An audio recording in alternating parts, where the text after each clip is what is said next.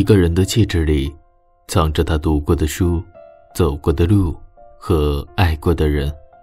亲爱的你，欢迎来到听书阁，我是林言。喜欢节目的话，可以来 YouTube 收看我们的最新视频。今天要和大家分享的文章是：安静能改变一个人的长相。语言能改变一个人的长相吗？清朝文人李煜在《闲情偶记》里写过这样一个故事。有年春天出游，途中遇到一场急雨，人们都匆匆忙忙地挤到亭子里躲雨。只有一位穿着简朴的妇人，年30左右，一个人在亭子的檐下找了一角站下。别人都在抖落身上的雨水，他却任其自然，毕竟自己站在檐下抖也没用。雨停了，人们一时间都散开来，继续游玩。这个妇人却走进亭子里，又站了一会儿。果然，雨又下起来了，人们重新挤在亭子里。妇人见进来的人湿了衣服，还帮他们抖落雨水。李煜分析，他不往亭里挤，是因为他知道亭内已经没有空地；他不抖衣裳，是因为抖也无用。他虽然猜中还会有雨，却没有骄傲的神情，而是不慌不忙地帮助淋雨的人。他的美在于气定神闲的静气，这让一群28妙龄、珠光宝气的女子接触其下，大是光华。一书说，做人凡事要静，静静的来，静静的去，静静努力，静静收获，切忌喧哗。而安静，在凡事讲究效率的今天，正是最难修炼的气质。朱自清先生从小在一种静谧的氛围中长大，所以一直都喜爱安静、独处，即便身处人群中，也有一种淡定从容的气质。有人回忆说，每逢开会，先生从不坐主席台，只拣一个不起眼的角落，静听同事们阔论。穿布鞋的朱先生来去无声，他的心是平静的。他在《荷塘月色》里写过一句话：白天里一定要做的事，一定要说的话，现在都可不理。那是他一天中最放松、最自在的时刻。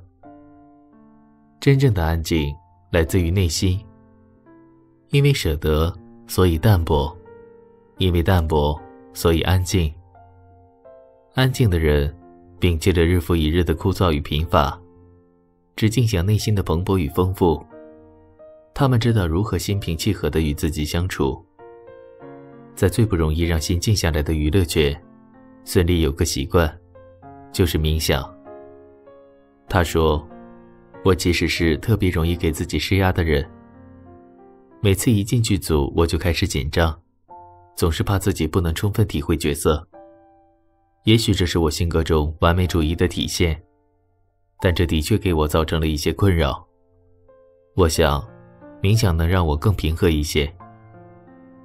能静下来的她，电视剧演一部火一部，作为2个娃的妈，也没有任何疲态。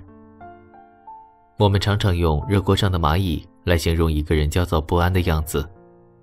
心不静的人就是这样，遇事容易冲动急躁，最后把生活搞得一团糟。曾经遇到一个同事，工作能力很强，就是脾气不太好。别人一催，他就很暴躁，甚至做都不想做了。跟别人沟通工作时，对方哪里没听懂，他也懒得解释。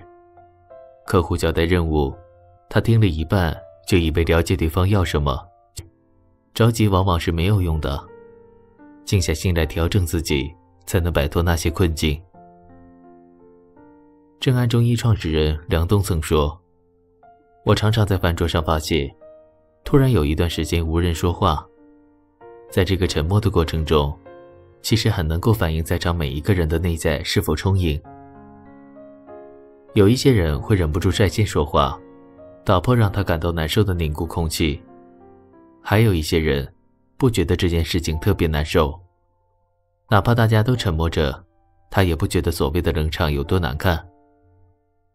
我想，背后的差别在于后者更能够自处，他对外在发生的一切也没有那么强的评判和情绪反应，也不对自己应该处于一个什么样的状态有那么高的要求，不认为自己应该充当一个饭局主导者或活跃气氛者的角色，他只是安静且怡然自得地待在那里。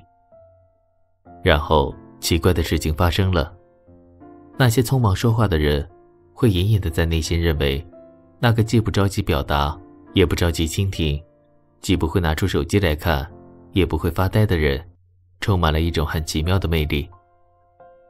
这种魅力大概是安静的魅力，大概就是你突然发现原来有一个人，他可以有使自己的频率与整个空间和谐一致，而让你感到舒服的能力。面对外界的浮躁与喧嚣，我们的内心时常会疲惫，会厌倦。这时候，你最需要做的就是给自己创造一个安静的空间，思自己所想思，做自己所想做，或者干脆什么也不想，什么也不做。如白落梅所说，在这喧闹的凡尘，我们都需要有适合自己的地方，用来安放灵魂。也许是一座安静宅院，也许是一本无字经书，也许是一条迷津小路。只要是自己心之所往，都是驿站。为了将来启程不再那么迷茫，让自己的心安静下来，有5种最好的方式。1. 数呼吸。静坐开始后，数呼吸，只数呼，不数吸，从1数到9。数着数着，意识到数到了10几，甚至好几十了，也再开始从1开始数到9。不要有抱怨，不要有后悔，也不要指责，只是再从1开始数就好了。2. 看着身体，仿佛心在身外，可以上下前后左右全方位地看到身体，也以慢慢的一点一点地看，看哪里紧，哪里痛，哪里是放松的状态。这样看着身体，如果感觉心安静了，让心保持这种安静的状态，又再感觉到新的想法比较多了，慢慢的一字一句的诵，同时用耳朵或用心听着诵读或背诵，更进一步可以思维其中的深意。5. 静静地看着心念。最后也是最可持久应用的方法，是让心看着这些想法，或者说是看着这些心念。好比在河边轻轻地看着河水，不用看清河水怎么样，只是轻轻地看着河水。或者像在过街天桥上看着路上的车，轻轻地看着这些车，不用看清楚每一个车的车型、车牌，甚至猜测多少钱，只是轻轻地看着车过去就好。轻轻地看着心念也是这样，心念就好比河中的水，也像桥下的车，只管看着念头的闪现，不管其内容，也不走开不看。这5种方法其核心都是一样，即保持心安定在一处。这也是古人讲的知心一处的一个角度的表达，让心安静下来，让生活安定下来。文章到这里就结束了，如果觉得文章还不错的话，欢迎把文章分享出去。您的每一次点赞和转发都是我们进步的动力。世界很大，让我们在听书阁一起成长。另外，听书阁现在开设了一个新栏目，听见您的声音。栏目会在每周3晚上8点和大家分享一些听众的情感困惑，大家可以在视频下方发表您的看法和建议。林言希望大家都能怀着最大的善意发表言论。如果您想和大家分享您的情感问题，可以发送到我们的邮箱。预设我们可以将您的来信制作成视频，请放心，我们会对您的个人信息进行保密。如果我们采用了您的故事，会在发布的时候回复您。您可以查看大家的评论和建议。世界会因善良而变得更加美好。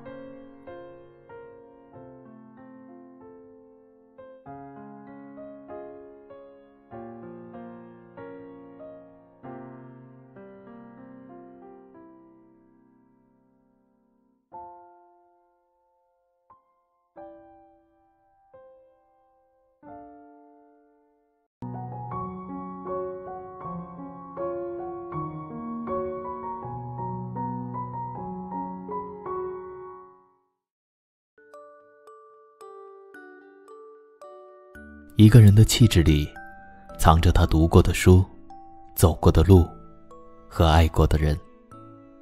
亲爱的你，欢迎来到听书阁，我是林岩。如果您喜欢我们节目的话，可以点击订阅和小铃铛，收看我们的最新动态。您的支持是我们进步的动力。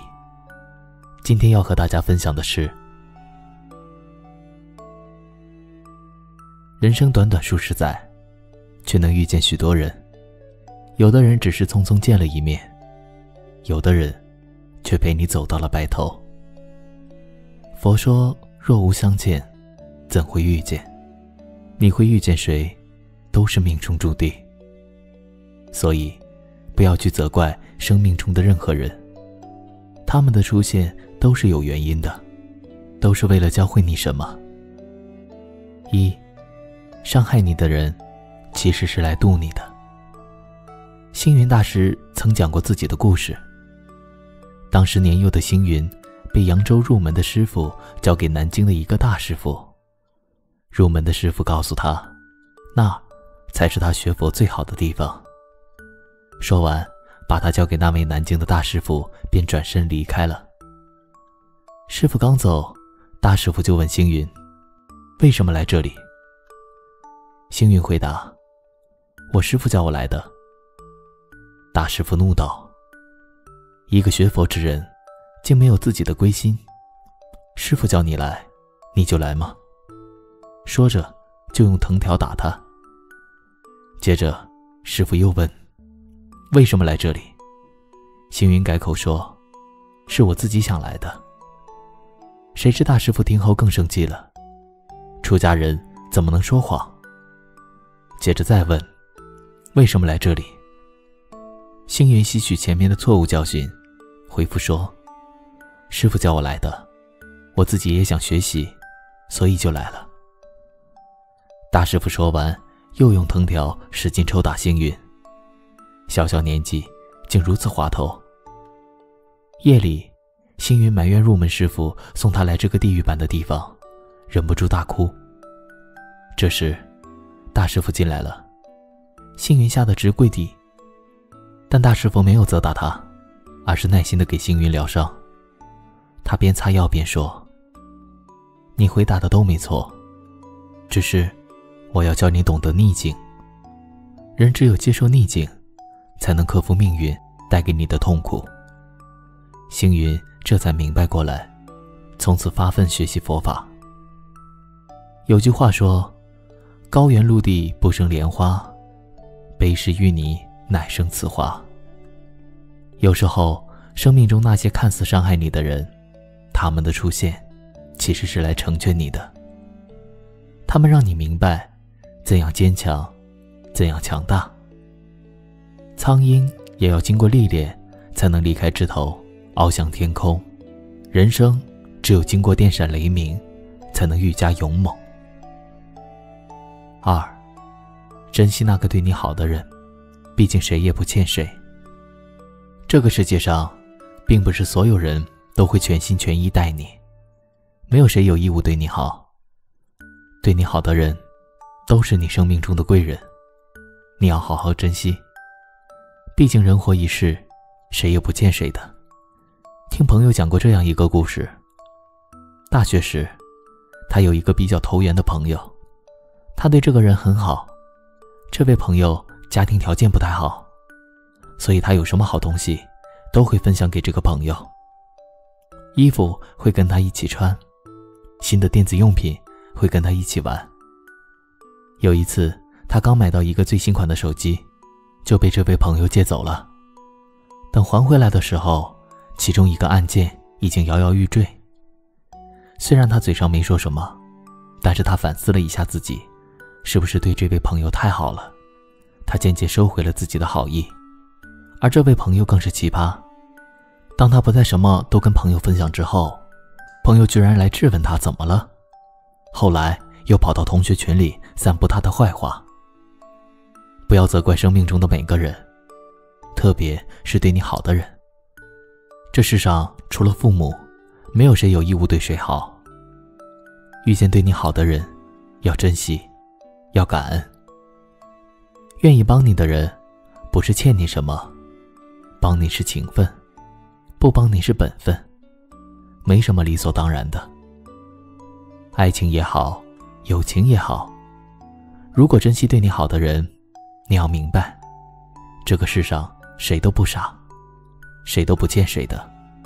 珍惜那个对你重情重义的人，别把这样的人弄丢了。不要等到尝尽人间百态，才懂得世间真情可贵。3，永远不要去责怪谁，谁的生活都不容易。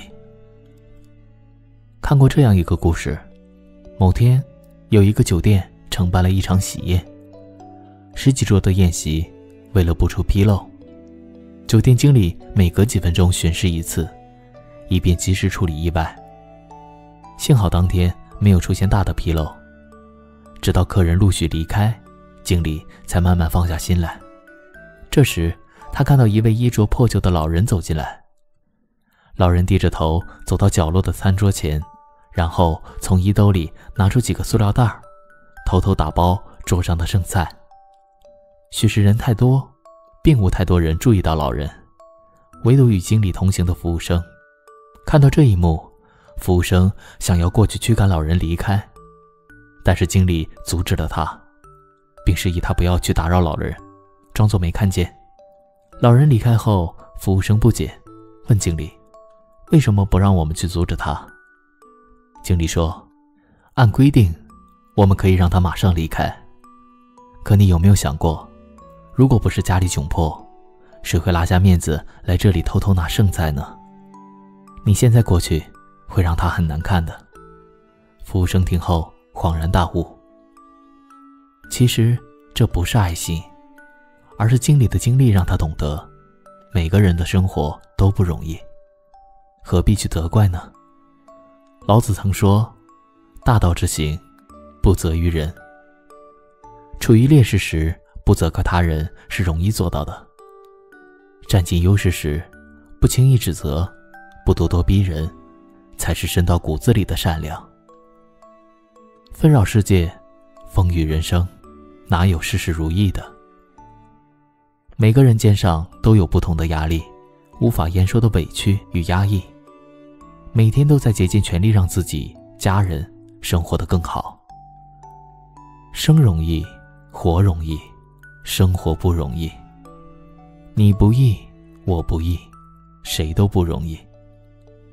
人生不易，谁都会遇到难以度过的关口，谁都会碰到牙齿打碎往肚子里咽的经历。学会理解、体恤和悲悯，学会善待他人。4，生命来来往往，我们会遇见形形色色的人。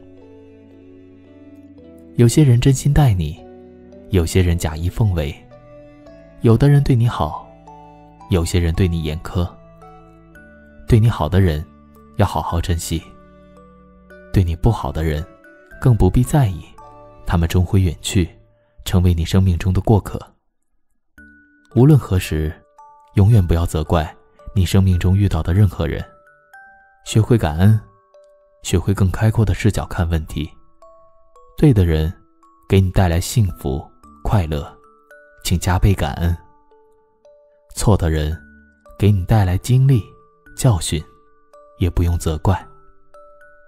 只要你不在意，没有人可以伤得了你。千万不要因为生命中的某些人，让自己丢掉了快乐的能力、善良的品质、感恩的心地。人与人相遇一场，何其有幸，且行且珍惜。人活一世，到头来都会一无所有。因此，活着的每一天都是上天的馈赠。怎么度过生命中的每一天，埋怨责怪还是放心淡然，决定权在你。站在生命更高的维度去看待你遇见的任何人任何事，你会发现你遇到的任何事，好与坏，一切都是最好的安排。愿你我的往后余生，岁月静好，人心各安。文章到这里就结束了。如果觉得文章还不错的话，欢迎把文章分享出去。您的每一次点赞和转发，都是我们进步的动力。世界很大，让我们在听书阁一起成长。另外，听书阁现在开设了一个新栏目，听见您的声音。栏目会在每周三晚上8点和大家分享一些听众的情感困惑，大家可以在视频下方发表您的看法和建议。林言希望大家都能怀着最大的善意发表言论。如果您想和大家分享您的情感问题，可以发送到我们的邮箱。预设我们可以将您的来信制作成视频，请放心，我们会对您的个人信息进行保密。如果我们采用了您的故事，会在发布的时候回复您。您可以查看大家的评论和建议，世界会因善良而变得更加美好。